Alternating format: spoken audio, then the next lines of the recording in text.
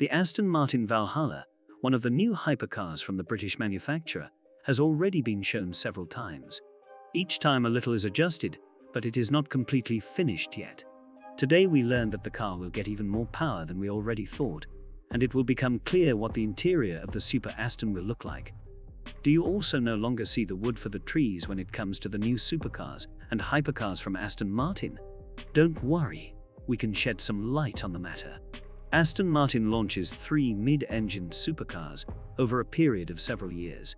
The first of these, the Aston Martin Valkyrie, is already in production and is by far the most expensive and exclusive of the bunch.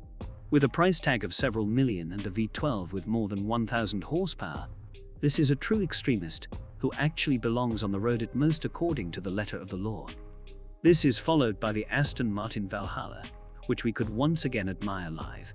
The Valhalla is not finished yet, but little by little we will learn more about it. The third and final step in Aston Martin's supercar offensive is the new Vanquish.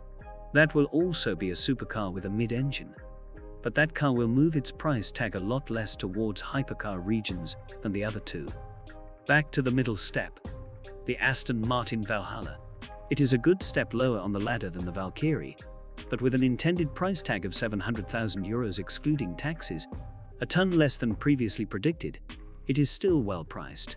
The car does not have a V12, but the 4.0-litre biturbo V8, known from other Aston Martins and AMG.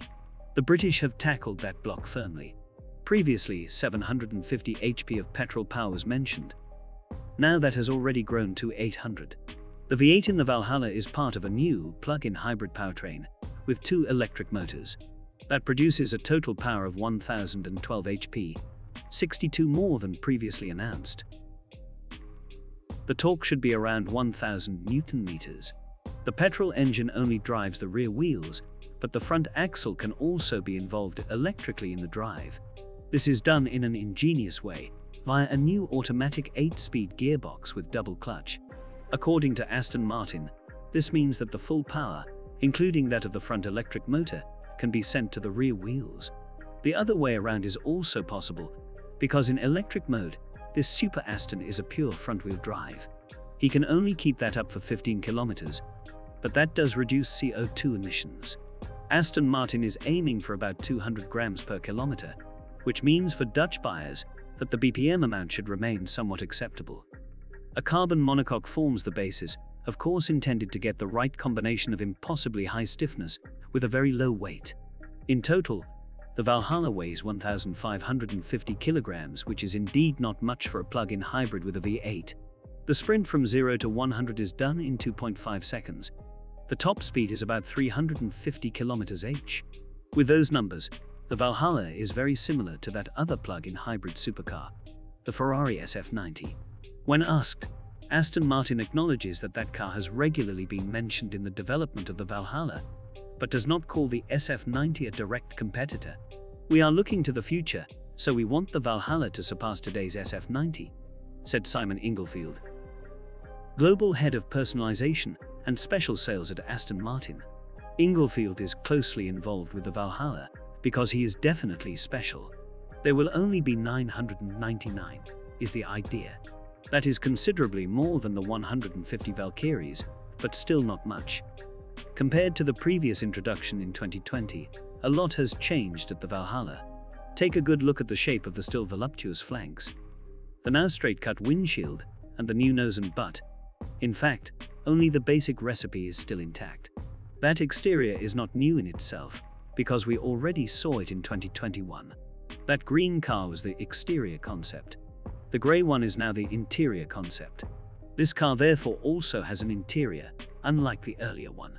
So Aston Martin takes potential buyers, the press and other interested parties hand in hand through the development process, with the Valhalla becoming a little more finished.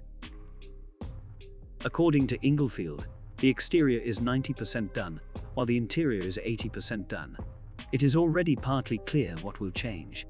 For example, the prototype still has adjustable pedals and a fixed seat, which is part of the carbon fiber structure. The production model will just get an adjustable seat, because this reportedly saves weight and provides comfort. Although the numbers suggest otherwise, Comfort is indeed a theme with the Valhalla.